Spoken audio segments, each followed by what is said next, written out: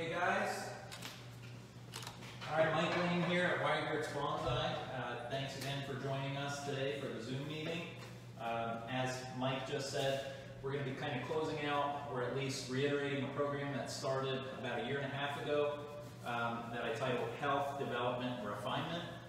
It's basically just a process or a formula to kind of take our trees in an efficient manner through first getting them healthy, then a development period, and finally through refinement.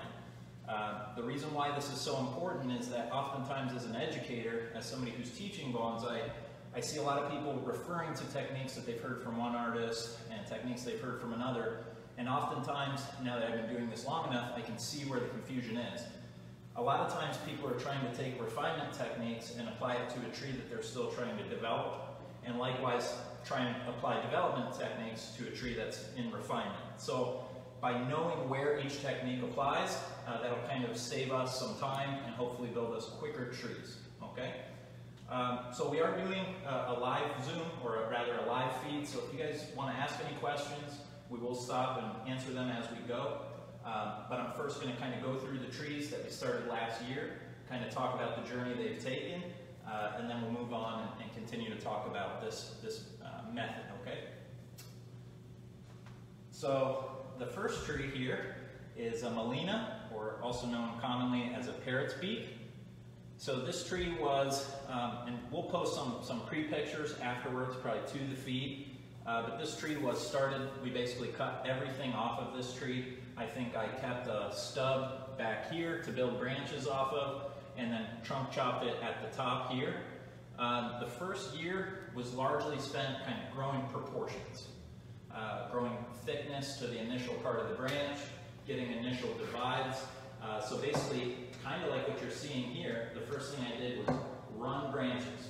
Okay, get branches where I need them to the left, right, back of the design, and the lowest branches on the design I've just been increasing in size, I have pruned them. You can see I've pruned them very close to the design a few different times to get division. And what I personally look for as an artist is what's called bifurcation. And so what that means is each time I prune, I'm trying to prune to the furthest two branches back on the branch. So I'm always looking to go from one branch to two, 2 to 4, 4 to 8, 8 to 16, and so on and so forth. So that's kind of been the process through development. I usually don't really think about refinement until I've gotten my primaries, secondaries, and then maybe even tertiaries developed well. And that's when I'll start thinking of moving a tree onward to refinement. So these trees are pretty close to where I would start to refine them, and I even have started to do some of the refinement work.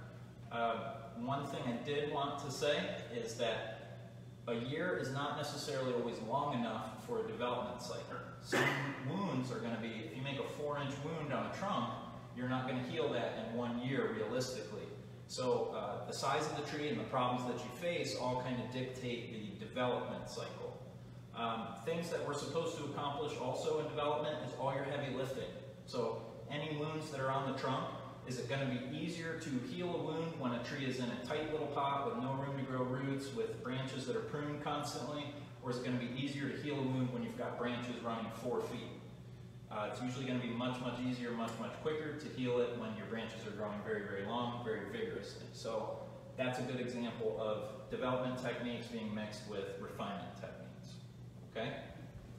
So this Malina, going forward, what I'm trying to do is we still have a difference in size on my first division here. So I'm going from 1 to 2 here, and 1 is much larger than the other. And in a sympodial growth pattern, which we'll talk about in a little later, we do want to kind of keep the divisions somewhat equal. So that 1 to 2 should be kind of an even split. We shouldn't have one necessarily always stronger and one super weak, okay? Do we have a question? We have an audio issue. We're a little low, so I'm going to try to move it a little closer to you. No worries. And let's just move this. All right, continue. Testing. Let's see. Testing. Is this better, Catherine or Clint? Is this better, Catherine? Yeah. Can you hear me? Yeah. Well, I'm going to keep on talking so you guys can hopefully hear what I'm saying. So what I was just talking about was when to divide the branches and how I'm looking to divide those branches. It's easiest to try and think of it as an even divide. As you get more advanced, you can kind of play with letting one grow longer and one grow weaker, but 9 out of 10 times I'm looking to divide that branch evenly by 2, okay? So I'll even draw that out just so you guys can see that concept.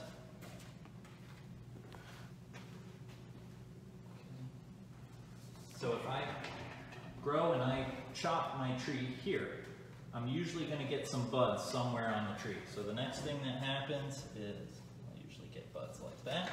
I wish I could. I get branches that usually emerge. So the next thing I'll do is kind of clean the wound back to those branches. Like that, so I clean it back to that. Now that's set me up. Whether I'm doing this on a trunk or a branch, that's now set me up to heal this wound perfectly, because now I have a branch growing on one side of the wound and a branch growing on the other side of the wound, and that means that as these elongate, now that I've cleaned that, they will seal that wound, okay? And so that will create a convincing physiology, a convincing taper. So the next move I do is I run those branches out until that wound is healed, covered with scar tissue, and then I cut those. And I repeat the same process. So I cut those, and then those will usually bud out. And again, I clean back to where they bud out, in between those two branches, and I kind of get that kind of structure. So it's a 1 to 2 to 4 to 8, and regardless of whether I'm dealing with branches or trunks, it's kind of the same theory of I don't prune those next branches until the wound I made is healed. So with that theory, you can kind of start to get your head around why 4-inch wounds are such an eyesore and why it's such a big deal to do big trunk chops like that, because that means it's years potentially of healing that wound if that's your goal, okay? So with the the Melina, I'm just trying to even out some disparity between thickness in the branches, and then these will be cut, and this should ideally start to be potted into a bonsai pot. So what the bonsai pot does for us, that's a refinement tool.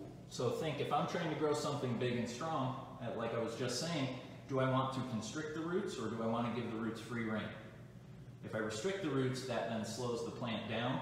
Also the soil medium, how we choose that, will slow the plant down, and that will start to give us finer details. You'll notice as you're going through development that you'll hit a plateau where you can't go any further because the inner nodes grow too long for you to build more details. You're literally cutting off as much as you're growing. And so that's a point where you really need to go to refinement and start withholding fertilizer, start slowing down how you're feeding it with lower nitrogen, potting into a wetter medium that will slow the plant down, letting it get root bound, so basically weakening the tree.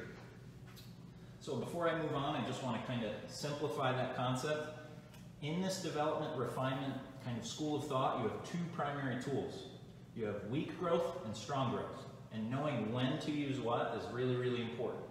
Don't worry about small leaves if you're trying to grow big branches, because the big branch needs big leaves to kind of fuel that, and you're kind of working against yourself. The small leaves come in refinement, okay? So we'll move on from this point. We'll talk a little bit more about some of the other trees.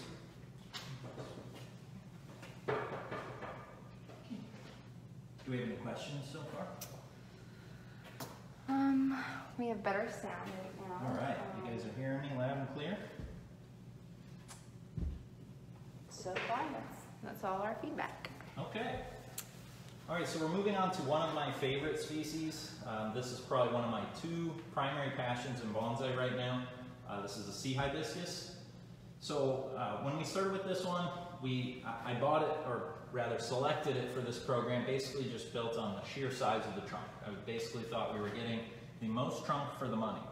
But there are flaws to that theory and that thinking. I'm going to talk about that in a minute, about why that's kind of not a great idea. I was able to kind of build the tree into kind of a classic form, but there are a lot of flaws that I wasn't able to fix in a year. One being this large scar here. So this large scar, I should have continued to run a branch from the top for a much longer period to heal both this scar here and this scar to the back. So one of the issues that we had when we first potted this tree, it had a pretty rough time recovering from that. It took me a while to get it back on track. And so it didn't quite grow as fast or as robustly as these really can. So I'm going to kind of pull up another one and we'll talk about why this is important. Okay. So this tree is another one that I've been working on at home. And this illustrates this big pot, big growth kind of theory. All right. Now this guy is only a year old. I took this cutting last year about this time. You guys can go on my Facebook or my Instagram and kind of see when I started posting these little guys. And what I've been doing is up potting it as it goes. I select, now when I say development, that doesn't mean let everything grow rogue. It doesn't mean just stick it in the ground and ignore it. What it means is checking your growth routinely, selecting what you want, and letting that grow out strong. So as you can see, the first couple things I did on this tree were I wired 2 primary branches, 2 divides, and I let it grow out strong, okay? I let it grow out strong on 2 sides. And so there are 0 wounds to this trunk. Nothing to heal, nothing to have to worry about until I get up to this point. All right? So this is going to be already kind of set ahead of this guy where we are not even going to have to deal with healing a big wound. Okay? And this one is younger than this tree. The next thing I'm going to be able to do is get proportions much, much faster because I'm in a bigger pot. I'm going to basically be able to grow this quicker and surpass this. This is going to be like a tortoise beats the hare kind of thing. This guy got the head start and was a bigger tree than initially, but this guy's going to overtake him in time and quality and size by just following proper technique. Okay, so in 6 years' time, mark my words, unless we put this guy back into development and do some major changes, this guy will have surpassed him by a great deal. So that's why I'm such a big advocate of working with cuttings, is that it's a lot easier to not make any of those issues than it is to then fix them. So with this guy, I'm not saying that this is a bad tree in any way, it's just a talk on efficiency. So this guy, what I should have done is not worried about refinement for a little while longer. I should have allowed this branch to continue to grow at the top, and anything growing from the top, so anything I grow from the top of the tree heals anything beneath it. So if there's any wounds on this scar, if I run a branch from the top, it heals all of those. It can reduce your taper, which is one of the negatives, but I'm not a big advocate of running sacrifices off of the trunk lower down, because then you have to cut them off and leave another big wound. So usually run a sacrifice from the top, heal these guys, and this would be a much higher quality tree. So it's something we can still do, but we gotta go backwards. So talking about some of the things that I did do with what we have. I did build some good size and proportion to these initial branches. You can see that I made a cut just recently here onto these divides for both taper and division. I also did a few grafts on here. This is actually a grafted branch to put a branch to the back. And then I've got another graft here that I just placed a couple days ago. So I'm hoping that we'll get a new branch back here. This plant, if this was at my house and I really wanted to continue developing, I would up pot it. And the good news is that we put 3 of these into bonsai soil already. So this is basically, a lot of the work on the roots has already been done. So it'd be very, very easy to just continue to up pot it until you get to the desired results that you want, okay? So that's the sea hibiscus. All right, any questions? Clint, can you hear us? Or not me, it doesn't make sense. Clint, can you hear us? Are we coming in okay? This unfortunately is as close as we can get to Mike without losing the shot. I can get closer if Lindsay backs up. Okay. So Clint, just let us know if you can hear us. I'm going to keep pushing forward.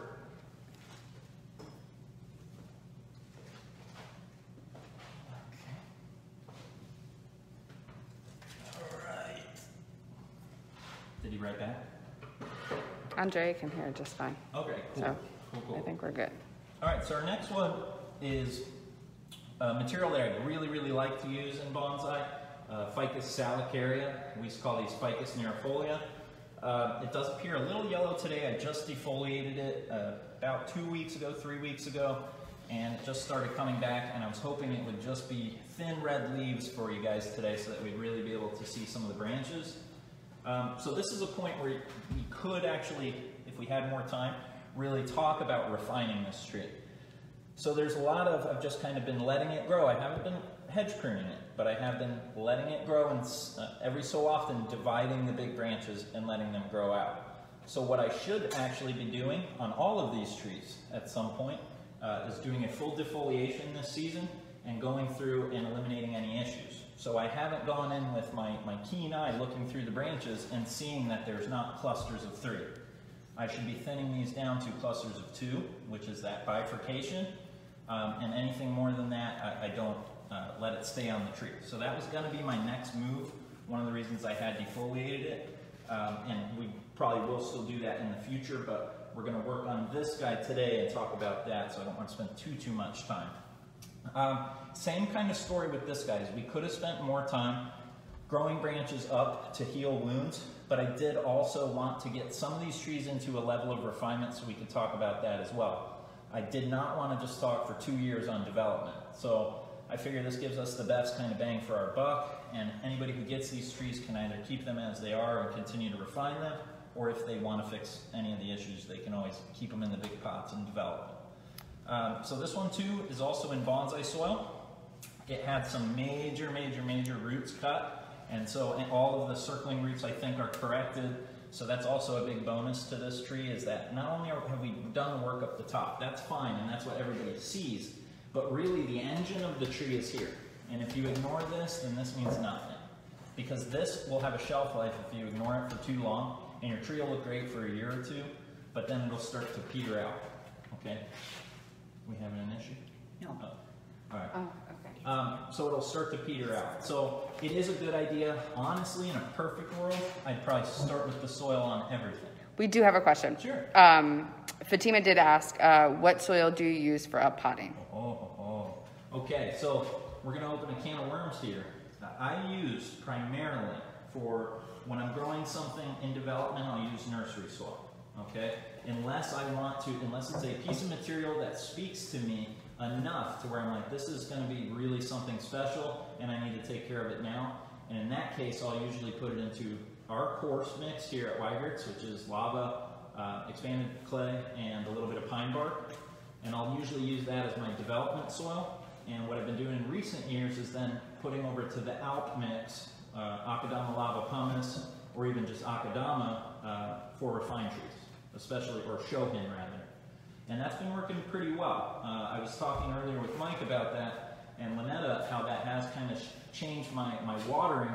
Trees that I was watering every day, I'm now watering every 3 days because they're in that Akadama soil, that very fine, straight Akadama soil. So think of it, development, we want to go as coarse as possible. However, there is a trade-off. Like, and you'll see, there's nothing wrong with using organic soil, especially if you know it's a tree that's going to handle the bare root fine.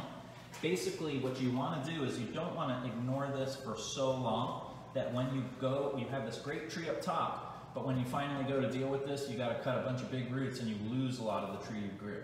So it's a good idea that I'll probably next year, even if I want to continue growing this, I should probably correct some roots in here and then continue to develop it. So I'll probably at that point take this out, put it to bonsai soil in a big pot, which is going to be expensive, and I'm going to continue to grow it. Anything cheaper, anything that doesn't have high grade quality that I'm just going to grow out and see how it turns out, nursery soil. Don't spend the money, okay? The bonsai soil should only be reserved for the things that you really know are going to kick butt, and then the rest of it you can wait and see and develop it in nursery soil until it kind of deserves that next stage. But always a good idea. In a perfect world, I know we're all excited to build the tree, but once you learn a little bit about soil science, you'll learn that this will help you build this. Okay, so if we take care of this first, this becomes a lot easier. All right, so we've done the first conversion. So now the good news is when we decide to repot this to a small pot, our options are almost limitless. We're not going to have to say, oh, well, it's the first potting, we've just got to go down to a similar size pot. We'll be able to do probably 2/3 reduction on this pot size and have the tree defined. Okay, so we're in a good place with this bonsai mix. You had a question? Catherine would like to know, how do you correct roots? Oh, So roots are typically supposed to be positioned around the tree in a radial fashion. Okay, let me get a new piece of paper. In an ideal world. Now this isn't every tree. Okay, and this is also one of the problems with teaching bonsai is that words, when I'm teaching these programs, my words can be taken the wrong way. So I was just talking about roots and they need to be radial. That's only for ficus, maples, elms, trees that in Japan are traditionally have those radial roots. Junipers, they don't care. Pines, they don't care. So it's important to kind of take everything that you hear, and there's always going to be contradictions, okay? So usually we're always looking for this kind of radial root pattern where there's roots coming all the way around the trunk. But what you'll notice is A, you're going to have circling roots, or B, you're going to have different sized roots. So you'll notice like one of these roots will be really big, and then you'll have a lot of little roots. Maybe I'll highlight that a little more. So you might have one big root here and a bunch of little roots. So the way to correct that is at repotting, I would cut this big root and then leave these alone. Not cut these guys. And so what they'll do is these will gradually catch up to this guy and he'll divide just like a branch. So this root will then push subroots, little tiny roots, and these guys will thicken to his level. And you continue to redo that every time you repot. You look at those roots and you try to address them. So on ficus, one of our biggest issues when we first start with usually a salicaria or even a tiger bark is you have a lot of circling, crossing roots. And now, you know, I'm not the bonsai police, but traditionally, and if you want to show trees in a Japanese bonsai show, crossing roots are a no-no, okay? So if you're not going to show your trees, then it doesn't matter. But if you do have any aspirations for show, that's considered a flaw, and that should be eliminated, okay? So I hope that answered your question pretty good. So before we move on from this guy, this is going to be kind of that sympodial style as well. So we're going to talk a little bit about this at the request of some of the members, because we were going to do a whole program on this sympodial style. And what sympodial style is more so just a different physiology to how trees grow. And how it applies to our bonsai is all about just the proportions that we're seeing. So it's not really going to change too many of our rules or how we're going to build the tree. It's just in when we decide to make that initial cut in our development and divide the branch. So it's really just proportions. So think of an oak tree, all right? It doesn't have a single trunk typically. It doesn't have downward sweeping branches. And usually when you think of it, it's kind of a 1 to 2 to 3 to 4 kind of divide of even energy. So it's kind of dividing that energy evenly. I'll kind of draw out the difference here. Just give me a minute. Are there any questions coming in while I'm talking? And Catherine said thank you. Thank you, Catherine. You're the best.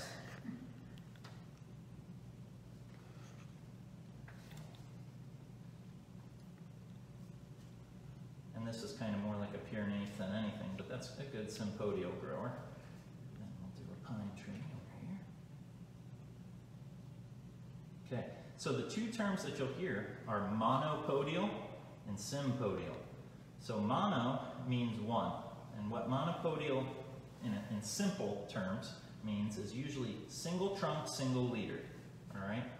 And now that's kind of a misnomer because you can have double trunks, but what I mean is usually in the difference here, this would be monopodial, and you'll have one trunk that determines or gets most of the energy. It becomes a leader, and everything else are just branches of much smaller diameter.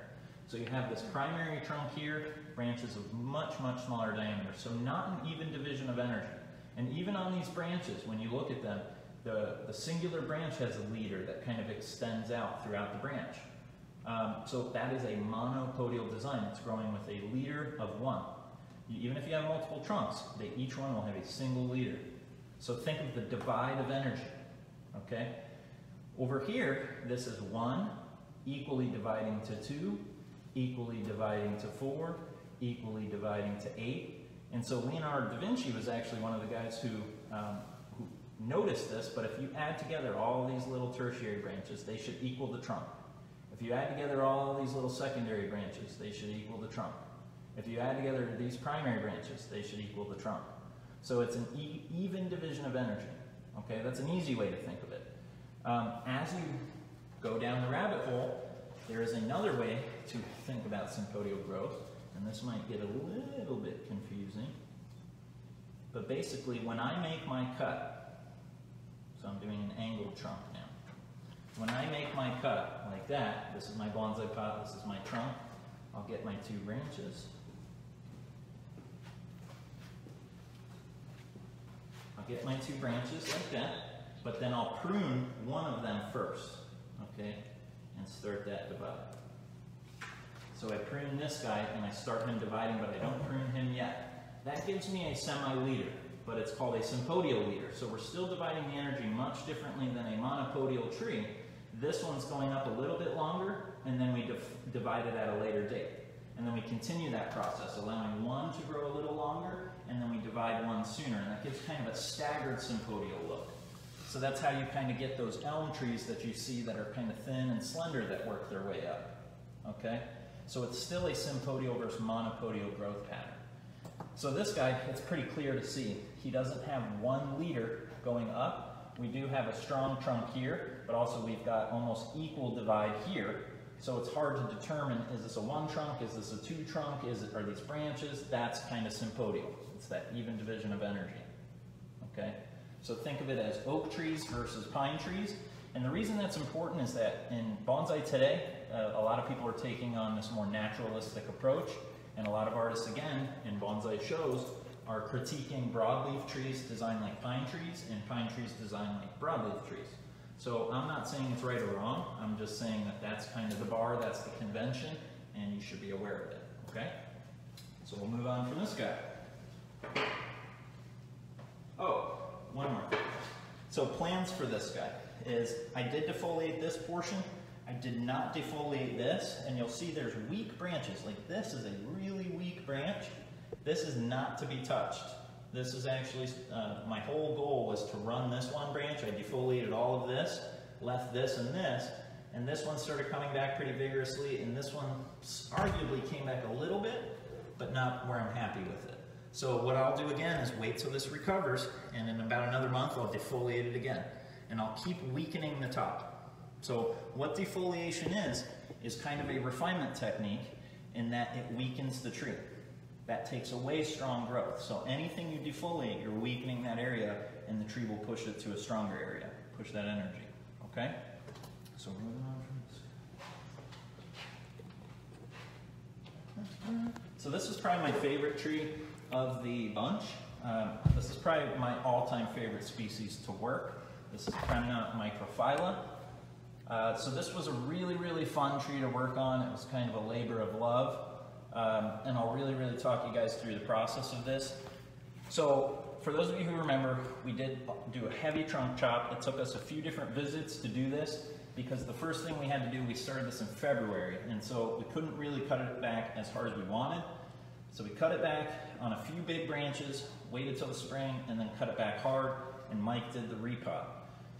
Again, it's stressed. We nursed it back to health, and it has thrived in the last year and a half, and it's just done everything I could have hoped it to do. Again, though, I didn't get the wounds all the way healed. That's half my fault as well. I didn't clean them appropriately the first time. I should have dug a little bit deeper, so they weren't healing the way I wanted them to, so I had to reopen this wound, and I had to reopen this wound, and that cost me some time. And so again, this isn't a class about right or wrong, this is a class about efficiency. And so all that did, I didn't necessarily do anything wrong, but now that cost me time that really could have been used when I was running these big branches. That's where that fuel to heal that wound was coming from. And you know, that would have been really useful to close that wound at a quicker rate. We'd probably be 50% further than we are now if I'd have made the cut as aggressive as I should initially. So we're moving on from that. Now a few things that we could do here. We've been dividing these branches. We are ready for refinement. We could technically, if this was my tree, I would probably start putting this in a bonsai pot and start slowing it down because I'm already having an issue refining the branches by internodes getting too long. And what I'm doing to refine this tree now is I'm still doing that same 1 to 2, 2 to 4, 4 to 8, but what you'll see is I'm doing it on a very small scale. So Premnas grow opposite. They always grow 2 branches on one side. So wherever you cut, that branch that you just cut back to is going to give you 2 branches off the tip. So I've literally been going out probably every 3 days and have been cutting buds, little tiny buds, every single one. Because right now it's growing so quick that the internodes extend too fast. And if I let it grow, you cannot use a long internode in refinement. Whether you cut it today or later, you'll see it like an eyesore later on in the design, and you have to cut it off later. So don't use extended internodes. If they extend, they're useless. So you cut them back to the last good internode. And so what I found while I'm still using that heavy fertilizer, I have to be out there every 3 days cutting back those buds to make sure they don't extend too much. And that's keeping me really, really, really tight. All right? Now what that's also going to do though, is that's going to, because I'm not really looking at what I'm cutting, that's going to grow a lot of problems. So I'm going to need to, if this was going to stay at my house, I would probably defoliate it this month and then go through the branches and Mike's laughing. I would go through the branches and make sure that I'm not growing tridents, you know, take out the middle if I need to. If I have any of the petiole left from the last time, or rather the internode that didn't die back, I'll clean that out to make sure it's an even divide. Because again, if we ignore it and we don't clean it out and we just let a year go by, then that's time we could have been healing that wound that we're going to make when we go and we clean that out. So if we ignore it, then we just miss the opportunity to heal it like that. Okay? So this is why, for a long time, it escaped me why the Japanese approach to bonsai is so regimented and so on a schedule. And now it's starting to dawn on me because you only have a certain amount of growing season to get your work done. And so if you're not kind of primed to do your work when you need to do it, then you'll run out of time. So I've started to get a lot more regimented on when I do things, and I'm trying to do them the same time every year. Okay? So what I was thinking going forward in the future with this guy is you have a few different options. This side, I'm not 100% happy with it. I don't hate this kind of divide over here. But what this could even become, because these hold deadwood, is you could technically make this whole half of this tree deadwood and a shari going down the trunk and just building off of this side of the tree. That's one interesting aspect that you could do. Or you could just leave it as a whole kind of twin trunk tree. But there's a lot of options with this tree. And we did get a lot of wound closure. You can see it, I don't know if she can get the camera in there, but there's a few little wounds in there that are little belly buttons from our initial cuts that are almost completely closed. So we did make great progress on this guy. He has a great nabari. This tree really has good roots to build a great tree on. And this is just going to get better and better and better. So this is a tree that, you know, if Shofu wanted me to keep it, I would. I wouldn't be opposed if they wanted me to have it forever and to live on my bench. But I think whoever gets this tree, this is really going to be my baby. So enjoy this guy. So this is what we're going to work on today as well, is Prima microphylla. We're going to kind of backtrack a little bit to the beginning of this program and talk about how we set something up for development and how we get to this point. Okay, so remember this is 18 months, I think. We started this in February of 2019. So we've really come a long way by just being efficient with our choices and building the tree with a plan. So we're going to try and do that same thing on this tree. Once we get into that, I am just going to talk about a few more things, more so on that sympodial style as well. So I'm just going to grab a few more trees. Do we have any questions out there? No. This is a quiet group. Oh, how do you get bigger, larger roots? Terry would like to know. Bigger, larger roots. Now this is a game, I wish you guys were here in person, because this is a game that I really like to play with a Q&A about whether techniques are going to make something weak or strong. If you want big roots, then you need big growth. Big growth. So here's a little kernel of truth that hopefully will simplify this and make this concise. As above, so below. So whatever is occurring at the top of the plant is also occurring at the bottom of the plant. So if you're growing a branch thumb-sized up on the top of the tree, if it reaches that thickness, you're also going to have a root somewhere on that trunk, usually in the same region of the trunk, that's also going to be that big. So coarse growth equals coarse root growth. Okay, fine root growth equals fine growth up here. So as above, so below. They're tied, so they're 100% tied together. So think of it that way. whatever's occurring at the top is also occurring at the bottom. So if I need to thicken a root, I need it to grow stronger, A, I don't prune it on repotting, and then B, I just grow unrestricted growth, or I grow vigorous growth. Does that make sense? Hope it makes sense. Elizabeth says, specific to Premna, how do you approach defoliating? Pinch leaves off, clip them, or what? Any means necessary with the Premna. No. In a perfect world, you would use scissors because that's the safest method. And I think that's easy to say on a tree like sea hibiscus, but on a Premna, it's mind-numbing to use scissors and to really get every single leaf cut at the petiole. So what I found is I do use my big fat fingers. I try to, at the tips of the branches, use my scissors where it's most delicate, and towards the base of the branch, I use my fingers or tweezers. I use tweezers to pull them off. But it's not my favorite activity. It's something that I put off for a long time when I first started getting into Premna, but it is essential because something that I didn't touch on is that Premna can lose, or rather can die back inner structure very, very easily. So once we build this out to be a very, very dense tree, you can't rest on your laurels. And that's what happens to a lot of people is they build out these great bonsai trees and then that design starts to go south throughout the years. And that can be because they don't have good refinement maintenance. So we spend all this time building this internal structure on this tree, but if we never let it get light, then it's eventually going to die out. So oftentimes I'll do one complete defoliation throughout the whole tree, usually at the beginning of the season. So I'll go out April, maybe late April, early May, I'll go out, I'll do a complete defoliation and cut back, okay? Then throughout the season around this time, maybe even a little later, I don't want to get too close to winter, but I want to time it as close as safely possible. I want to do a partial defoliation, basically defoliating the outer shell of the tree and allowing light to the inner structure, okay?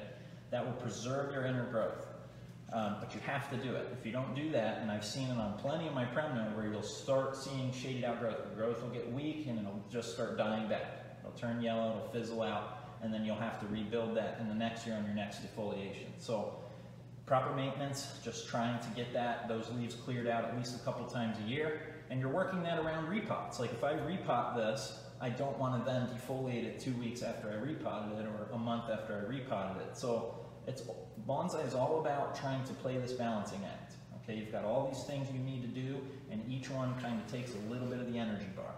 So, but on a healthy tree, a tree that I'm not repotting, 2 times a year, I defoliate minimum, just to allow light in. I do not touch it in the winter. If you try to defoliate this in the winter, that can be a big, big issue. So the best thing you can do is watch your watering and try and maybe trim big leaves and allow light in that way. But winter's the trickiest time for these guys, keeping the structure, because you will get a little bit of dieback each winter if you're not very, very careful with your watering and maintenance.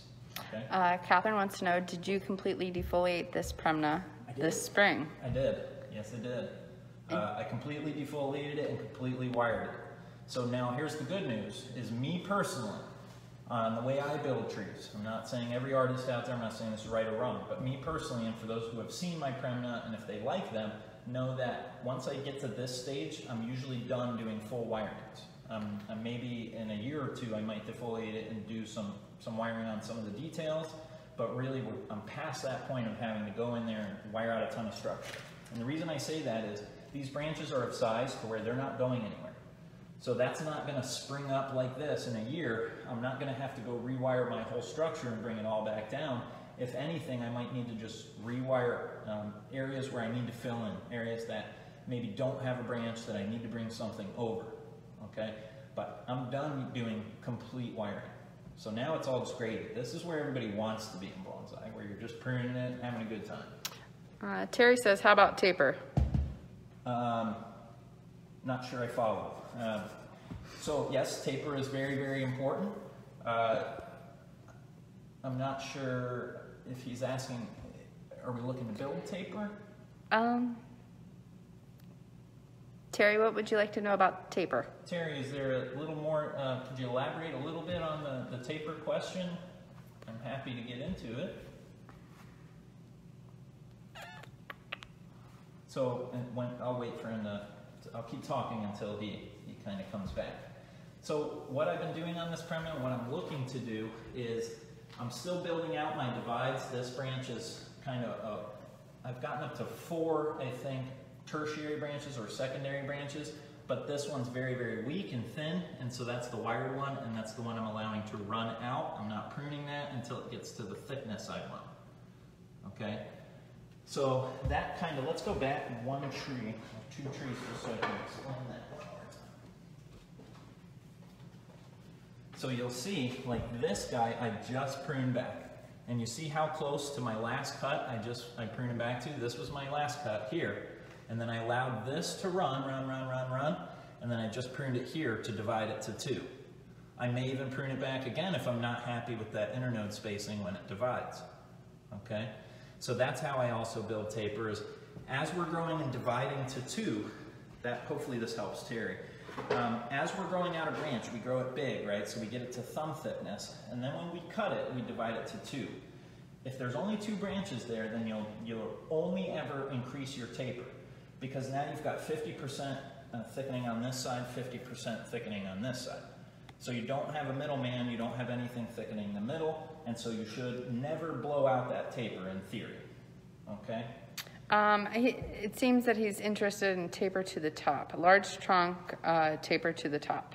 Okay, so that's a great question. So if you need to make a big trunk chop, the time that it takes for you to heal that is how you need to taper that tree. So a good way to think of this is most trees nowadays are structured for a 6-to-1 taper ratio, meaning that if this tree is 1.5 inches wide at the trunk, so 1.5 inches wide here, that means I can go 6 times that height. 1, 2, 3, 4, 5, 6. So I could technically still go a little higher and still be within my taper parameter. But what I need to train my eye to look for is where to cut to achieve that 6-to-1. Okay? And you don't have to do 6-to-1, you can do 12-to-1. That's what were really popular in the 80s, were 12-to-1 trees. They're much taller, much more elegant, and a lot of people still really like those trees. I just tend to like smaller, chunkier trees, and that 6-to-1 tends to give them that ratio. So what I do is once I make a cut, and again, I'm usually working with smaller trees, I then try to run those branches that come out, 2 of them, as close to the wound as possible. I try to run those out until they're healing that wound, and then I cut them. So think of it as though you're kind of working the wound out to the smallest growth until it's gone. Okay, so it's like you're healing a little bit at a time as you're pruning and running branches, Okay, I hope that helps. All right. Terry says thank you. You're welcome, Terry. All right, so just a few more and then we'll get into the demo. Now, I'm not too worried about the time on the demo because development work is the real development work. We're going to be cutting a lot of this tree back. So hopefully we're not going to have too much to wire. Okay. So just kind of talking again about development. So the process I usually start with to avoid any issues. This is what I've really gotten to love, is because I don't like fixing problems. Fixing problems is no fun. I'd rather just move forward all the time. So I've started doing this, okay? Taking cuttings, and the first thing I do is I wire them for shape. So either semi-cascade, informal, however I want to do it. But for Shohin, 9 out of 10 times it's going to be informal or semi-cascade. So I make a little semi-cascade like that with wire, and then this is ready to pop to a 1 gallon. So then I would take this and I'd put this to a 1 gallon and let it just blow out, okay? Then I would take the next size up of wire, I'd take some big wire again, and I'd wrap it again with wire, and I'd contort it again, and then move it up to a 3 gallon pot. And I will do that until I get to the size I want. Now this guy, he's at the size I want. I don't want him any bigger. That's why I made my cut here, and I made my cut here, okay? Because this is going to be either a Kifu or Shohin tree. So you see, that's another benefit to doing Shohin, is that my development cycle is shorter. This was a 1 year to my first real chop and moving on to design. So with Shohin, your development cycle is a lot smaller than if I want to grow a 20-year tree, a 20-year masterpiece. So, but it's very, very possible by just growing from cuttings and just making sure that you never make a flaw. It'll be the most efficient growth you'll ever do, and you'll notice that in no time, you've got a tree where you're not having to look at it and say, well, how do I fix this, and why did this happen, and Why do I have reverse taper here? It's just easier to not let it happen, okay? So remember, tortoise beats the hare. So if we start with the cutting and we never grow flaws, then we'll actually overtake the other tree 9 out of 10 times. So that's kind of the process to development to get the most efficiency. Now again, I'm not saying I even follow that rule all the time. I'm just teaching the formula, okay? This is the theory, and how you apply it is all on you. You might find that you like to do 50% development and jump right into refinement, and that's fine. There's nothing wrong with that, but it's knowing where your tools are and what they are, and knowing like why you have big leaves at this stage and why you can't get small leaves here. So knowing what you need to accomplish your tasks is all I'm trying to teach. So this is the next thing right here. We have a question Sure. from Catherine. Yeah. Back to cuttings and soil. Okay. Is it better to keep them in nursery soil than bonsai soil with heavy fertilizer? It's easier. Easier doesn't mean it's better. I would rather grow cuttings in bonsai soil and just not have to deal with growing a tree big and having to repot it back into bonsai medium, especially on junipers and pines. I hate having to do that. I wish I could just grow them in aggregate soil and just shake it out and move them to the appropriate soil. Saves me a lot of problems. In reality, it's a lot harder to root cuttings in aggregate, and I haven't had as much luck keeping them healthy in aggregate. So there's always exceptions. Some do like it, some don't, but 9 out of 10 times I do better rooting them in organic and working with them that way until they're strong enough to repot. The other thing I've noticed, and this isn't even a bad thing, we're just impatient. They say oftentimes you'll repot a tree from nursery soil to bonsai soil, and it will not do anything for a year. It might sit there and not grow, and you'll be like, well, that was a big mistake. Why did I do that? And that's a bridge you're just going to have to cross, because he has to acclimate. This specific tree, I potted over to bonsai soil a year ago, almost 2 years ago now. And when I did, that whole year was a wash. I got nothing on the top, okay, nothing. He didn't grow for anything. And then I kept him double potted. He still didn't do anything. And finally this year, he woke up and has been growing just magnificent. The same thing happened with this Premna that we repotted for Shofu, this guy. He kind of took a nap for a long time. And so did the sea hibiscus that I told you about. That one that we repotted for Shofu also took almost a year off. So these trees, when we repot them, that is a bullet that we just got to bite. You're going to bite it either now or you're going to bite it later. And so in a perfect world, yeah, I'd love to grow them in bonsai soil. It's just harder. So you have to kind of find what works best for you. But the theory states you should be wanting to grow it in bonsai soil. Just save you more headache. So this guy, I broke my own rule. This guy, I literally wanted to make a shohin, and I said, okay, well, I'm not going to do the whole big pot thing. So I layered a cutting. I got really nice radial roots that I've been trying to control, but it's pretty unruly. And I've also been trying to build this as a sympodial style. Now, because I've got it double potted and not just in a bonsai pot, I'm getting a lot of very vigorous growth still. I'm still able to easily build branches. The tree hasn't slowed down. The tree's not weak in any way, and it's still pushing coarse growth that I can build from. All right? Now, is it going to grow as fast as the one in the 3 gallon? No way. No way. But this is what I mean by you don't have to do everything I'm saying 100%. If you take 10% of it, it's going to elevate your bonsai. It's at least going to give you some tools to get through some plateaus. You know, you'll at least know where you're at. So that's all I'm trying to teach, is just so you know where to apply this stuff. So this guy I've also done grafts on. He's got a graft to the back here. This is a graft. So that's another thing that I thought was going to be really, really hard to learn. I always used to do like approach grafts and grafts that, you know, I never had to separate the scion. And what I found was scion grafting, especially on things like sea hibiscus, is pretty easy. And so that's a great way to also fill out and fix problems. So just filling up your tool bag. So that's a little sympodial growth pattern there, where I don't know if you can see in there, but most of the divide in there, can you really determine which one's the thickest branch? They're all pretty much equal thickness. They're dividing their energy roughly equally, and that's more of a sympodial growth pattern. So another sympodial tree, and then we'll get into the demo, is this little fella. So this is a nice little cluster of Ficus microcarpa, tiger bark. I took this off of another larger tree, and this has some great proportions, but look at the branch sizes and direction. And even if they are skinny, I'm going to correct that. So my issue now, what I'm trying to do to get a good sympodial tree is to thicken this skinny branch, thicken this skinny branch, thicken this skinny branch, and get these little branches to where they're kind of more even in how they're divided, a little more even in the energy distribution. Okay? So we have some questions. Sure. Terry would like to know, how long do you keep wire on a tree? So that's a great question, but that is one that can change drastically. So first of all, it is determined by the type of tree. So a juniper is going to have wire on it a lot longer than a sea hibiscus. Okay. The next thing is going to be how fast and how healthy that tree is. So if a rain tree is really, really weak and you wire it and it's not growing, then you're going to get a long time out of it. It might stay on for a year if it never gets healthy.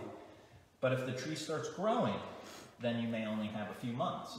So instead of thinking of this as a formula, as, okay, this is the amount of time where I got to go get the wire off of it, start getting used to seeing the tree grow. If it grows, you need to get the wire off of it. If you go out to your tree and you wired it last month and it's got growth this long, the wire is going to be cutting it, guaranteed. Even if it's a juniper, doesn't matter. If you've got growth out to here, you've now packed on some weight and now your wire's cutting it. So always kind of look at it through the growth on the tree. Other than that, it's a good habit to just get into checking your wire. If you're not good at kind of seeing how it grows or you haven't gotten there yet, check the wire every month. You know, always go through your tree and double check it. Even when you're experienced, even I have wire cutting in because it sneaks away, it gets away from you. You might check it one week and be like, oh, we're almost there. We're just about ready to take it off. And then you forget the following week. And then the following week after that. So we're all human and this stuff happens. So if you forget it, it's not the end of the world. Just make sure that you get it off the trunk first. Your primary branches second. And your secondaries, tertiaries are least important. So as long as you're keeping it off the trunk and the initial branches and you don't scar here, it's all great. You can fix it. Christopher says, when do you go back to a single pot once you integrate the double pot method? And can you explain the process of separating the two pots? Sure, I go back and forth all the time. So I basically will stop double potting it when I no longer want the tree to grow strong. Okay, so again, we're talking, when we first started this Zoom meeting, I mentioned something about your two primary tools are weak growth, strong growth. If I want small leaves, do I need weak growth for that or strong growth? I need weak growth. If I want big roots, do I need weak growth or strong growth? I need strong growth. Okay, so knowing that anything that is small, diminutive, slow requires weak growth. Anything big, fast, large, massive, that's going to require strong growth. So basically what I would do is if I wanted to refine this further and get smaller and smaller leaves, I wouldn't double pot it anymore. I would start growing it slower. So I want everybody to understand that slow growing trees doesn't mean unhealthy. A weak growing tree is different than an unhealthy tree. A weak growing tree means that it's just not extending a foot in a week. It means that in 3 weeks you're getting this much growth. Now, that's very, very useful when we reach the end of design and we want to work on very fine details, okay? So that's kind of what I'm getting at, is that if I wanted to then start reducing this leaf size, I need to start pulling out every tool that I have, which means don't let it grow coarse roots in another pot. I need to restrict its growth, okay?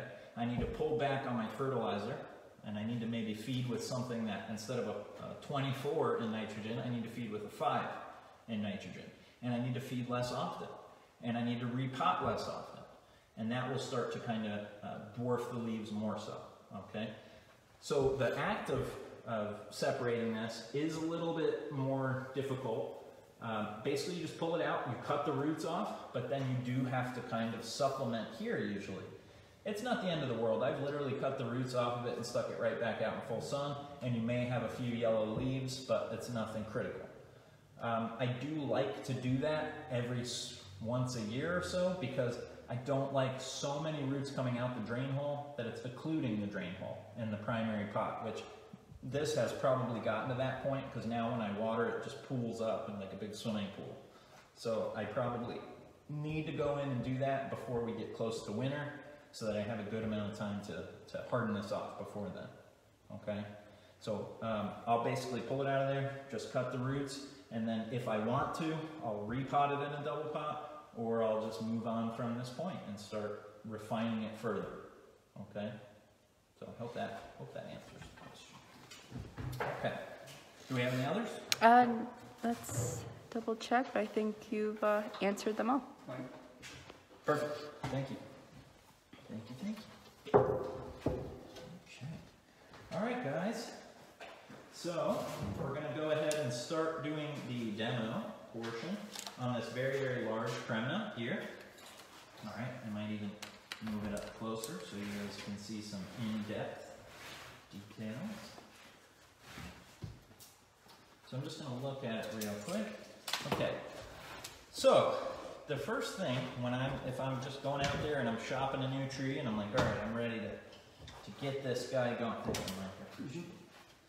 If I'm ready to get this guy going, the first thing I need to do is obviously find my front. I need to know what branches to eliminate, what branches to not eliminate. So I've already kind of had enough time to determine which front I like, but so that you guys can kind of get in my mind's eye, one of the first things you want to do is kind of feel down at the soil and find that kind of buttressing root flare. All right, and you find where it flares out. And this one, it's going to be easy because it's flaring perfectly where we need it. But oftentimes, this is where you kind of have issues, is we might have perfect branching here. You might say, oh, this tree's going to be great. And then you dig down and you notice that the Nebari is perpendicular to where you wanted it. So you can just push forward and do that, but I'll tell you that if you use that perpendicular Nebari and you build with those branches, down the road you're probably going to be disappointed because the tree's not going to look very stable.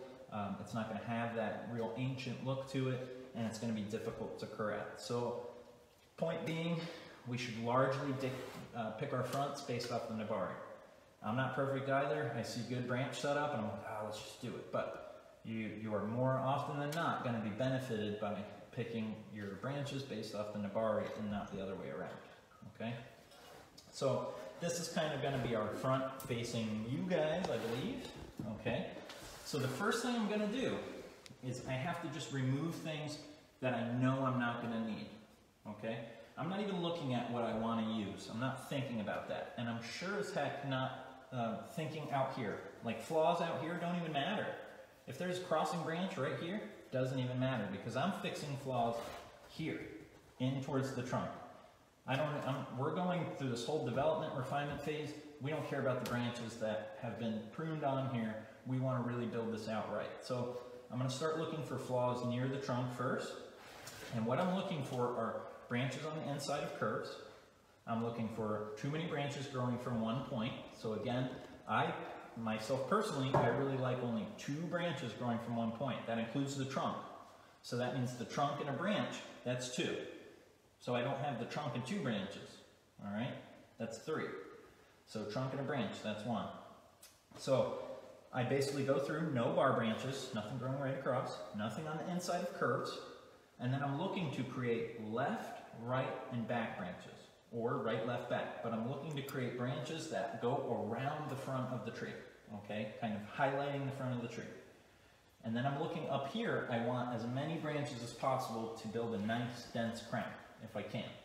But reality, most of that's going to be cut off, because the details that we need at the top of this tree are way smaller than what we have right now. So in reality, I'm not even worried about it. We're probably going to cut all that back. So what today's program is, what I want you guys to really understand is oftentimes we go to demos and in a demo, we want to teach you as much as we can. So we also want to put on a good show, make it entertaining for you guys. So a lot of times we're wiring the tree for the best look today. We're wiring it so that it looks the best short term, okay? We're styling that tree so that it looks the best short term. Now the downside to that is that oftentimes we're taking away the stuff that we need to make the tree better long term. Okay, so that's really where the divide is. There's nothing wrong with doing demos that way. It's just that in some scenarios, it's better if you plan it out and you leave things that maybe are ugly day one. Okay? So that's what we're going to do today. This is not going to be a beauty contest. We're not going to try and wire this out to make this a perfect bonsai today. We're going to wire this out, or rather cut it back and look at it, and then wire what we have to get this ready for the best tree possible in the future. Okay? So with that said, I'm going to go ahead and start digging in here. And if you guys want to launch some questions at Lindsay, that would be very much appreciated.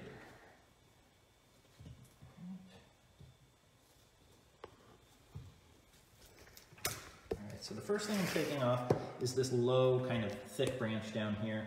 It's too low to use as a branch really, especially on such a large tree. On trees like Shohin, I will usually use a lot of low branches, even branches exiting from soil level. But on a large tree like this, I really do want to see, ideally, a third of the trunk. I want to see the nabari and a little bit of trunk before we get into branches, okay? So I'm just taking this out a little bit at a time.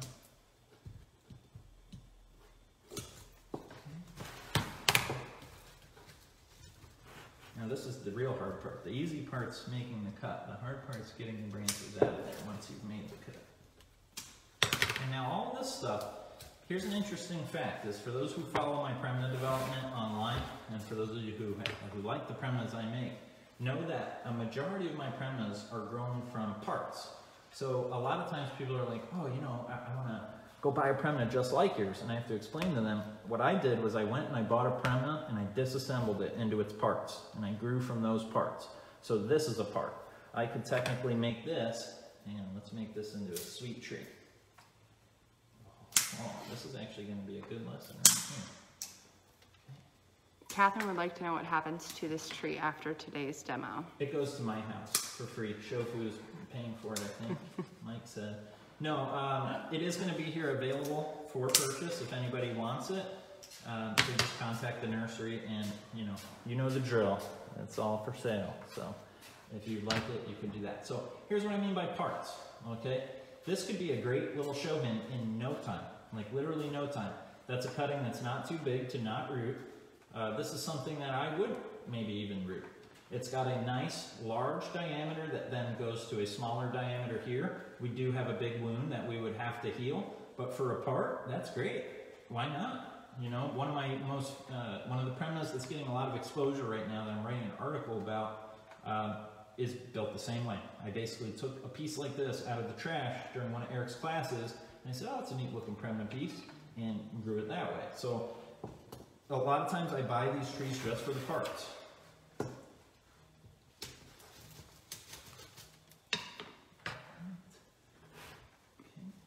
So this initial clean out isn't by any means the final clean out. I'm going to save my little part over here. I'm going to just clean out what I can easily see that I'm not going to be able to use, and then I'll go back and do a further clean out for any like serious flaws, and I'll kind of pick what I want to use. So right now I'm not even picking what I want. I'm only picking what can and cannot stay. So that'll make it easier for me to pick what I like, because I'll only have what I can have. Hope that makes sense.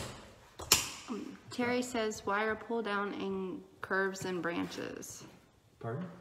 Wire pull down in curves and branches. Wire pull down in curves and branches. If you could elaborate on that question a little bit, I'm not sure.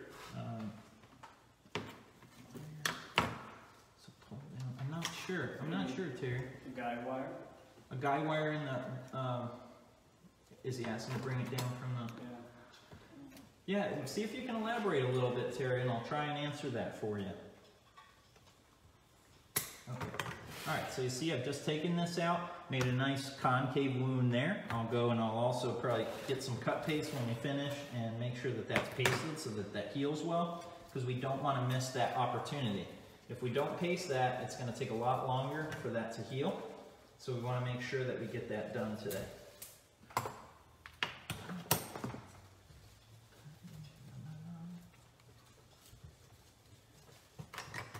So these trees were field grown here in the nursery.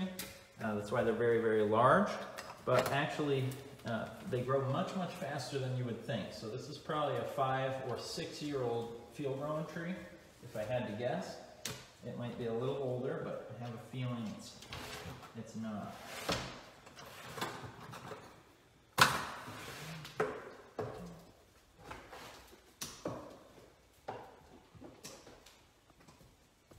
Any questions out there? Did Terry write back at all? Not yet.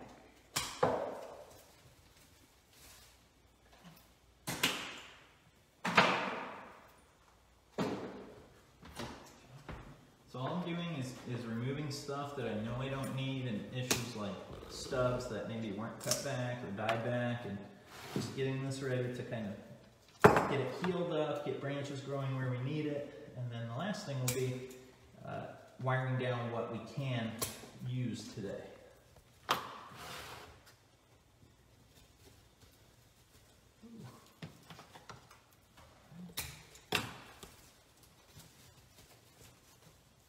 But a lot of this upwards growth too, like this straight up and down growth, if I can't really, that's all I really need to wire. I don't need too much of that. This guy, still, I'm not going to save a ton of that, so I'm probably going to cut him back to there at least. Get rid of that head there.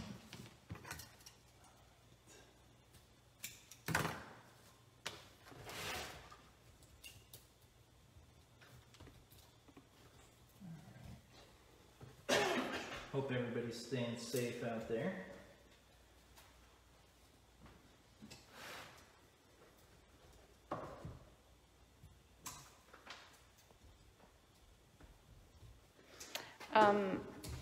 Alan would like to see the front again.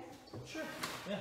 So the front will be right in here somewhere. So there's actually a nice little hollow right there that's got good rollover on each side that I actually really like. That once I kind of get some of these branches down and out of the way, we'll be able to see that a lot better. I'm sorry I have to turn it away from you guys so that I can cut, but I'll turn it back in just 1 second.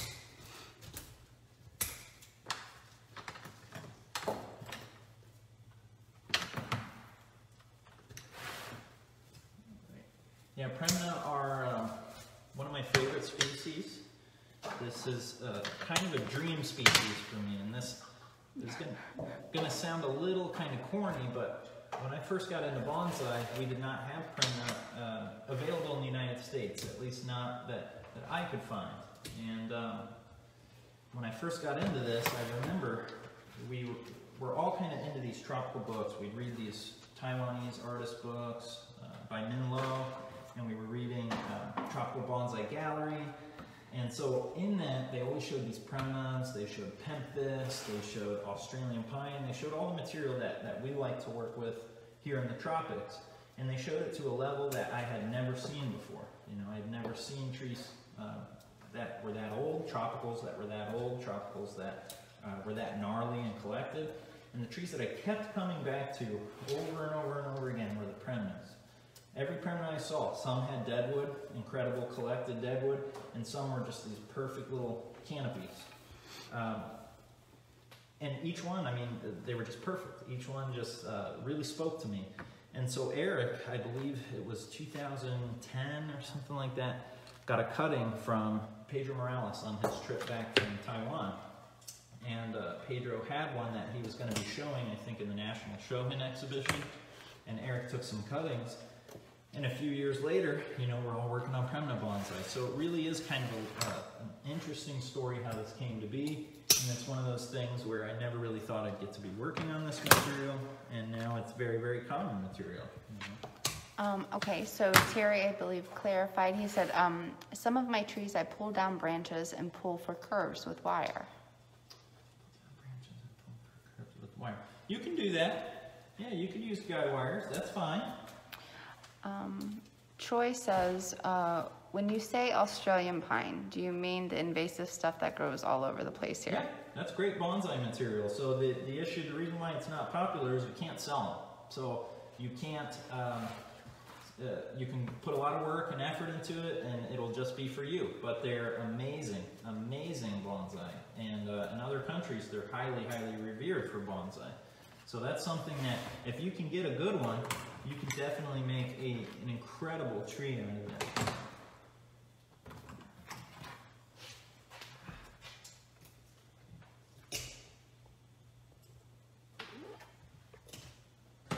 So now we gotta get this permanent over to my house for about 18 months, right?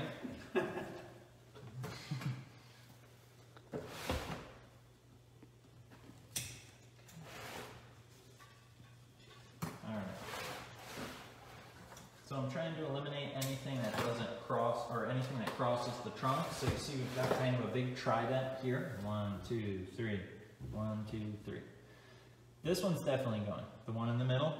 Then this pair here, this one crossing the trunk, I don't love. And so I'm gonna look at it and I'm gonna deal with it, but I don't have to deal with that now. I'm gonna take the middle because again, what are we doing right now? We're just taking away what we know we can't use. And then the iffy stuff, we come back and we look when the tree's more cleaned out. Okay? I'm gonna continue on and just take out the for sure stuff. But this is why when I first started teaching, you know, this was 8, 9 years ago. Well, maybe not that long. Probably about 8 years ago. When I first started teaching, it was really hard for me to see a design in every person's tree. I mean, I wasn't incredibly experienced, you know. I knew what I knew, and I was a decent enough artist, but I didn't know it. I didn't know everything. I still don't know everything, but what I would do is kind of defer to this system. If I got somebody's tree and I was like, God, I don't know, I don't even see anything in that tree, I would just first kind of take a deep breath, stop getting nervous, and I would just start removing everything I knew couldn't be on the design. That's it. That's all I would do. And what I noticed was all of a sudden, all started becoming clear, and I was left with only stuff that I could use. And then I just picked away from that and said, oh, that's too much, that's too little. And then I was really could make a tree that way. So even if your eye's not trained to see it right away, if you just follow those rules and eliminate potential flaws, you'll kind of be on the right track.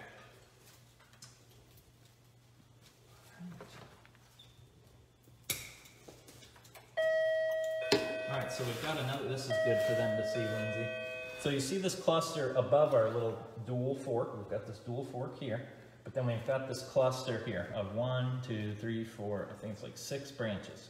I need to thin that down to 1, okay? Bare minimum, you could leave 2, and it will look better today, but just from my experience, you're gonna go back next year and just eliminate it down to 1 anyway, so for the sake of efficiency, 1 branch. So now I'm gonna get in there and I'm gonna cut it, and then I'll show you guys when I'm finished.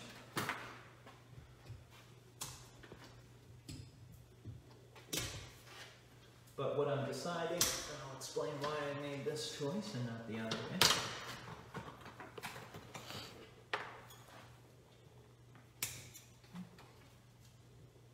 Okay.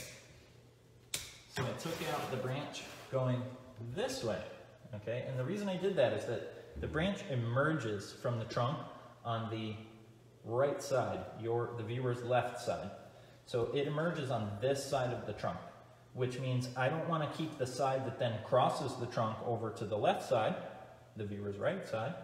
I want to keep the side that stays true to where the branch emerges from, okay? So I like to think of it like this. I will allow some cheating. So if I have a back branch and I need a branch slightly over from it, I'll give you like a 90-degree window from where that branch emerges. So you kind of get a 180 arc where you can move that. But you can't loop it all the way back, okay? You can't go more than 180. Then it looks unnatural. So you're kind of given this wave that you can go from wherever the branch emerges. All right?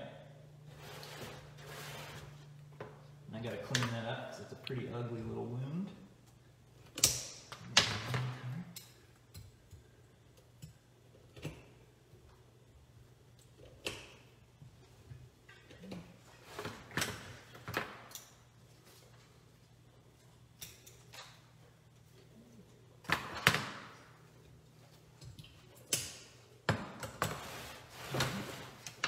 So that's what that's going to look like. Got that cleaned up. That's it before paste. And now note, I'm just working my way up the tree. I've already looked at these guys. And again, I'm not looking at any of the growth out here because none of it matters. It really doesn't matter. When I buy a tree, the growth that's on it, it doesn't even register with me. I don't even think of it. So don't ignore it. Just you're buying the trunk and the bones. Just when you go shop your next tree, just remember you're buying bones. That's it. Unless it's a finished tree. I should say that. Let me preface that way. If it's a finished tree, that's different. But when you're going to build a tree and you want to make your own bonsai, you should buy the one with the best bones. Don't get tricked into buying the prettiest looking one.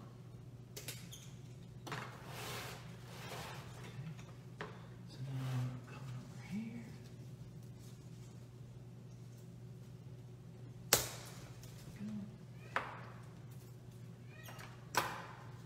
So I am gonna finally take this guy off, I think, the left-hand side. I just can't deal with it anymore. It's giving me a headache.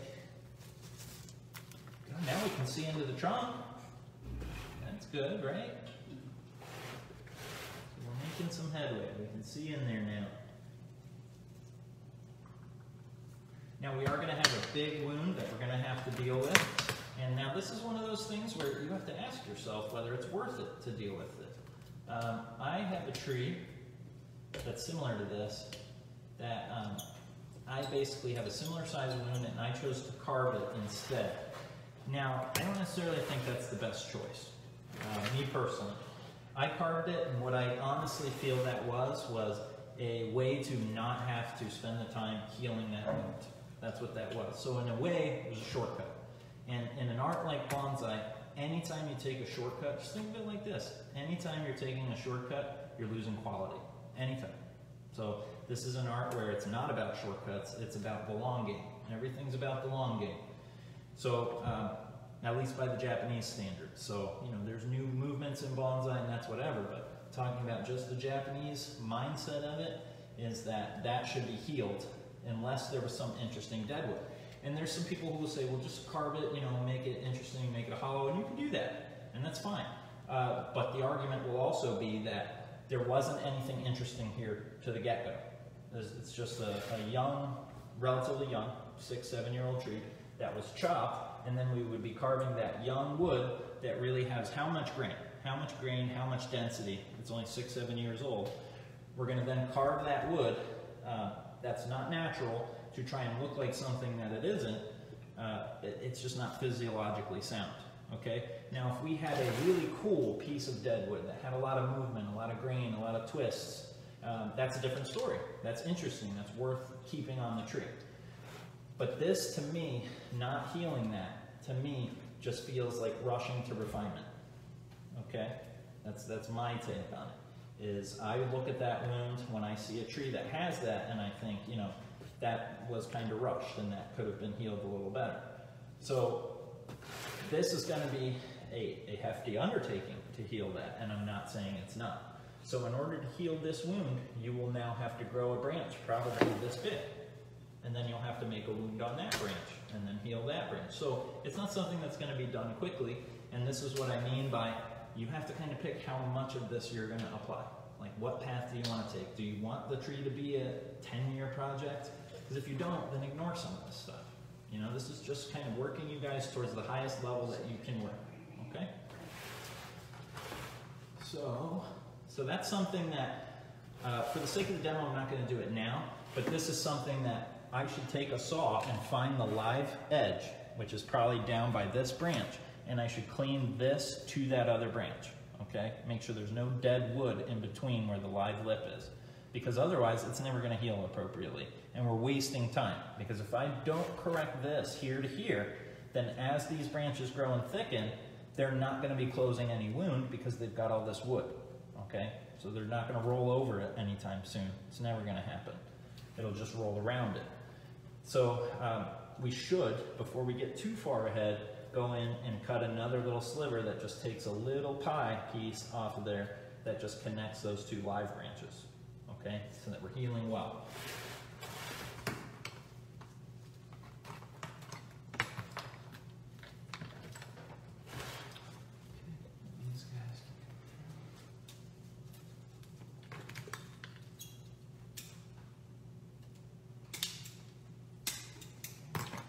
All right, so now we're gonna get up to the top, all right?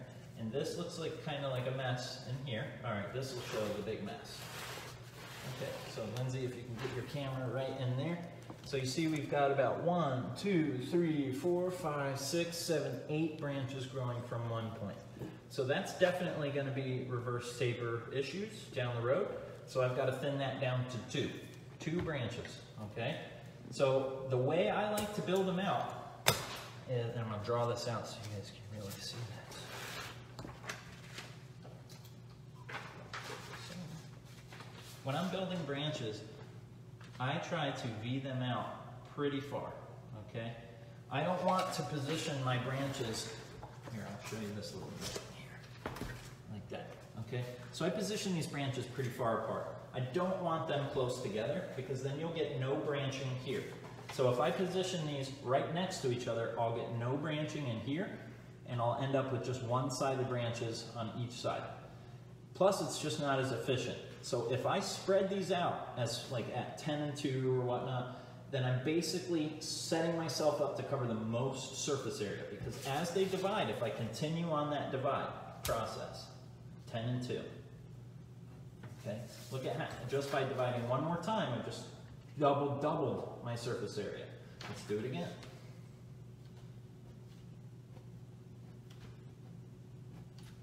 Now, the branches are almost touching, okay?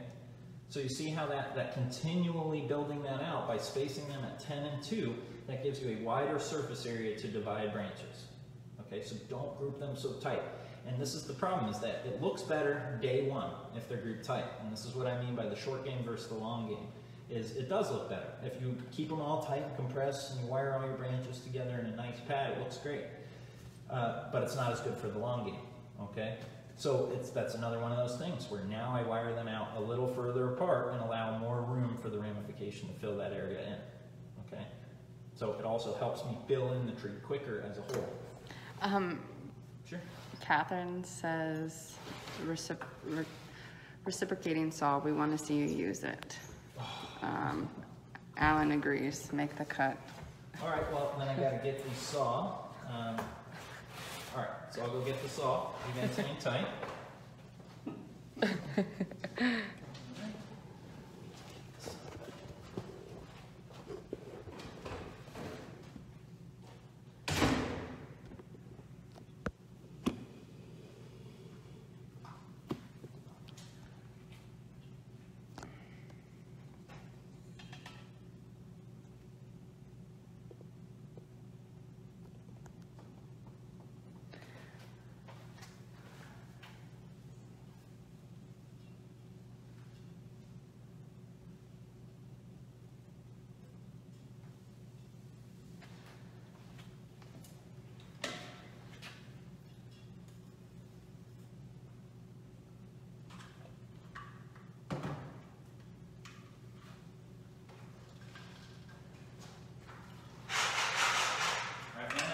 Paste.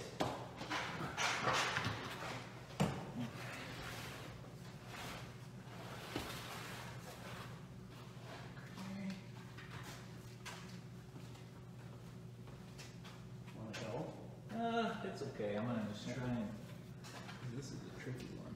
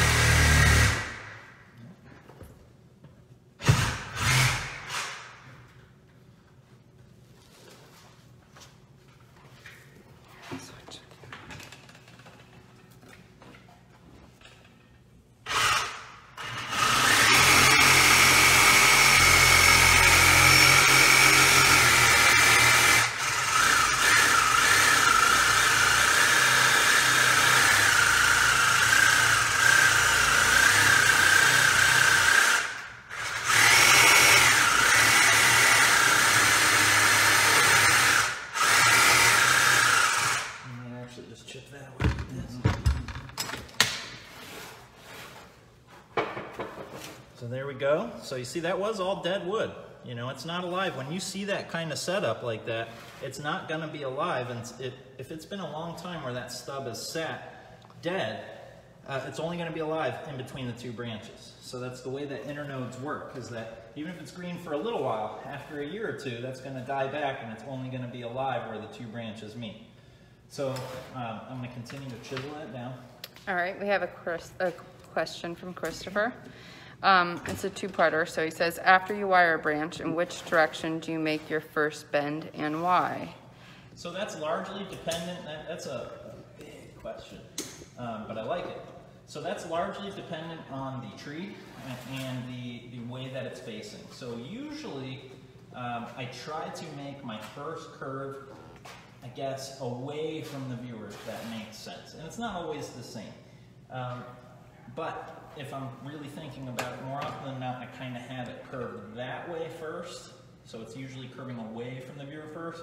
But realistically, if you want to know my approach, when I'm really doing heavy wired designs where I'm really twisting them up, is I wire them with heavy wire and I twist in the direction of the wire. So whatever I wired it in, if I wired it in a clockwise direction, then I have to twist that branch in a clockwise direction. Otherwise, we'll just unwrap the wire, or it won't hold as well. So that theory still comes into play even on small twists. So even if I'm not doing a full corkscrew, I still need to kind of twist the wire in the direction that I wire it. So as you elevate your bonsai game, it does matter how you apply the wire, whether you wrap it this way or the other way. So once you've wired a tree, this is a good example, I'll pick them up again. Once I wire a tree like this, I'm now set forever. Or I shouldn't say this isn't a hard rule, but in my book, I'm set forever in that I now need to wire it that direction every time. I don't cross the direction next time to avoid wire scars. I make sure that all my twists are now consistent. Because if I have a twist going clockwise, and then all of a sudden my next secondary branch goes counterclockwise, well, now that leads an inconsistency in the design, okay?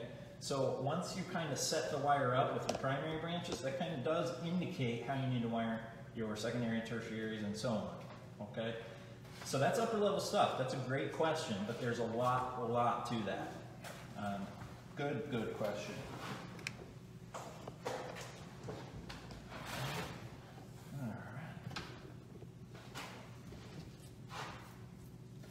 So one of the reasons that Sawzall thing was so easy, surprisingly easy, was that this wood is already dead. So it's very, very soft. It was actually just kind of turning to powder. And you can actually see, I can just scrape it away with my finger.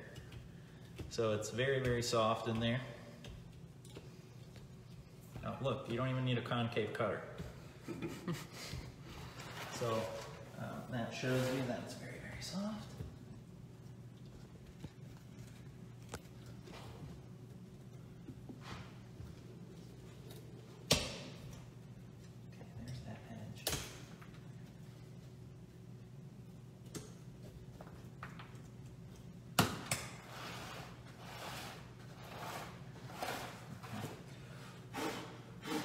So there's that live edge there. You can see, if Lindsay gets in a little closer, you can see that I nipped it. It's a little green there. So that's our live edge. And I can probably even see a little more if I take my little straight razor. So you see there's some more of that edge there.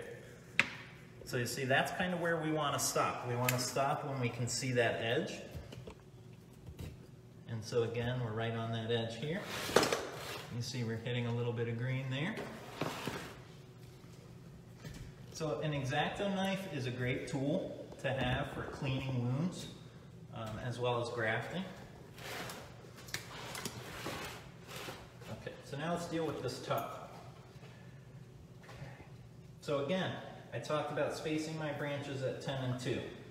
So this leads me to my next thing. Since I use bifurcation now, a lot of bifurcation, and that's kind of how I build trees, I don't look at apex as a single branch anymore. So people are always like, oh, what's my apex? And I used to just say, okay, it's the highest branch of the tree. But really now, that's an apex for me. That whole assemblage is an apex for me. So my apex is technically that whole structure where at the top it goes from 1 to 2, 2 to 4, 4 to 8, and it rounds out by that increasing division, okay? It gives me more of a fanning look other than a consistently layered look, okay? So that's kind of how I've been building these more and more in recent years. And so that is important to have my branches at 10 and 2.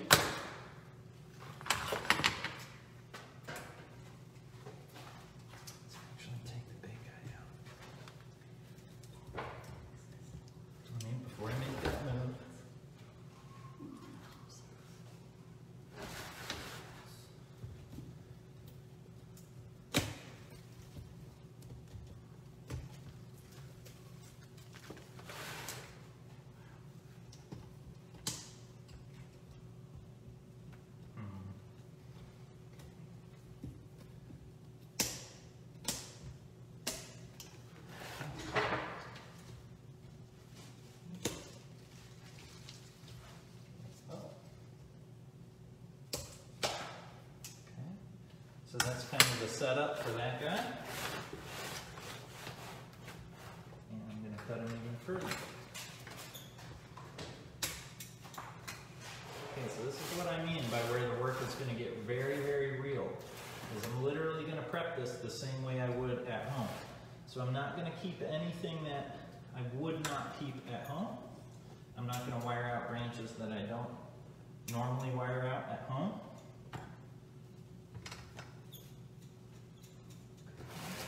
So this is the part I was telling you guys about where now I walk through and I kind of see what I have left to use that I like.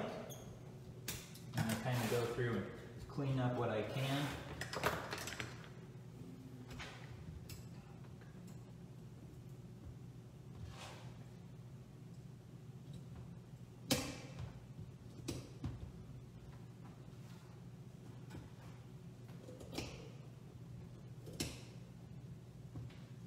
So the reason why I started getting very, very aggressive on Premna is because, as you guys have seen, is we can accomplish a lot of growth in a single growth season.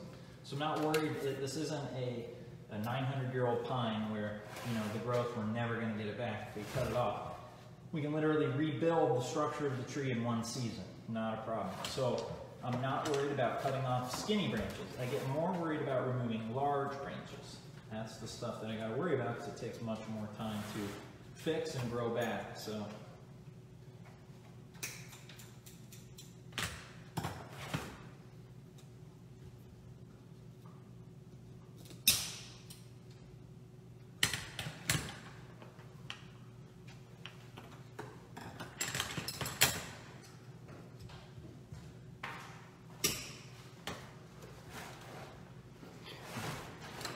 Marty Rosen is still hanging on. Hey, Marty.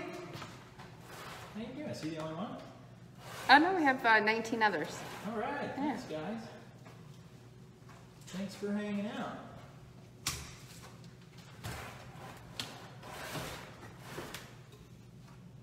So you see, and if I'm being honest with you guys, the most important stuff that I like to wire down is the stuff that's low on the design. Because that also makes sense physiologically, okay? So think of old branches on trees. At the lowest part of the trunk is going to be the oldest part, and that's what's going to be kind of weighing down and getting lower and lower and lower. The highest part of the tree is the youngest part of the tree. So that's where growth is still young and supple, okay?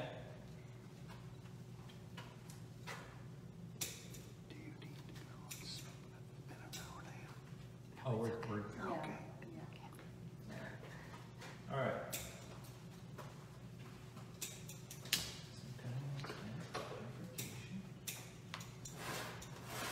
This is where it gets fun. Okay, we're gonna start wrapping this up because I know we are gone over a little bit, but we're not gonna cheat yet. It's still gonna be very much how I would do this.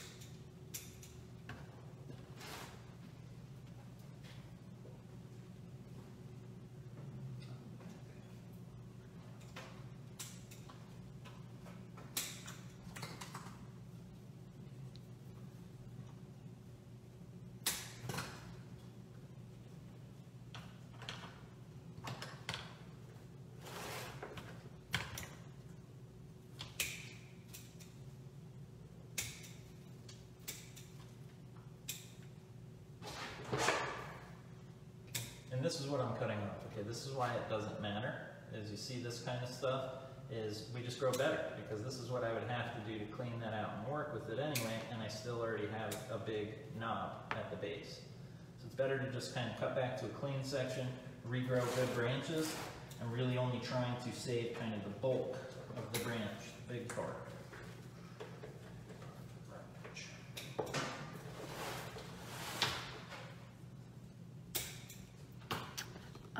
Elizabeth says, on a different subject, can you discuss plate cutting grafting when you have a tree overlapping roots? Hope this makes sense. Plate cutting, in parentheses, grafting. Oh, root grafting maybe she's talking about? So plate cutting, all plate cutting is, and that can only be done on certain trees, is plate cutting just means you are literally taking a saw and cutting every root. So there's no feeder roots left on the tree. So that's plate cutting, is where you're basically cutting it back to the stubs of the nabari and also plating it on the bottom, so it's completely flat on the bottom. So plate cutting is risky for all but like ficus trees. Troy would like to know, what tools are you using, brand? Just curious. Oh, Carnation. So Carnation is what we carry here at Weigert's, and that is the brand that I have adopted. I am very happy with them. I think they're great tools, and I definitely would recommend them. If I could say though, me personally, I'm not a big fan of the stainless tools of any brand. I just, I've gone back and forth, I've tried them all, at least stainless and carbon, and I really like the carbon steel better. I went through my phase with stainless, and it's basically just lower maintenance with rust, that's it. So the edge doesn't hold as well, they're not as strong tools, and overall, I just think they're not as good, so. Janet says, nice job, Mike, as always. Oh, thank you, Janet. Thanks for watching. Catherine says, ooh, you just cut a large part of the bottommost branch. Was that not useful to quickly thicken the first branch? Bottommost, I don't even know what I just cut off. If she's talking about this portion, yes, but I want to make sure. So half of this game is not just on thickening. It's where you're thickening and how you're thickening. So that's what I mean by development is not just putting something in the ground and forgetting about it. Development, oftentimes, I have to go out when I'm developing and I have to make sure that the branch I wire is the one that the plant is putting energy into. And it didn't just, let's say, when I walk away a week from there, push another sucker next to it and the wired branch stays weak, and now I've got a straight sucker that I didn't deal with. So I've still got my low branches here that are gonna push out. I see what she's saying. I prune these back for bifurcation. So she is absolutely right. I could have maybe left those a little longer, but it's gonna push out again anyway, and I'm just gonna run one from there. So I'm not super worried about that. The brand of the tools you're using again, please? Carnation, K-A-N-E-S-H-I-N. All right, Christopher says, you mentioned you like to see about 1/3 of the trunk before your first branch, but those bottom branches are only a couple inches off the soil. So that would be ideally. So, and also that's called the rule of threes. So we do, more often than not, let me rephrase it, let me backtrack. It is easier to make a successful tree following those rules. So if have a tree and you're like, God, I don't know how to make this look pretty, it's not gonna make it easier by leaving low branches, okay? I think that this tree, without the low branches, especially at this stage, would be a wash. We basically have very little useful to us. So I do still think that we could use these on this tree. Would it be better if this was here? Absolutely, absolutely. But bonsai is a game of compromise. And so trying to work the most with what we have and still fit the most in that rule of what we're looking for. So if you follow those rules, your chances of making a good tree are a lot better, but it doesn't mean that great trees aren't made all the time from breaking the rules.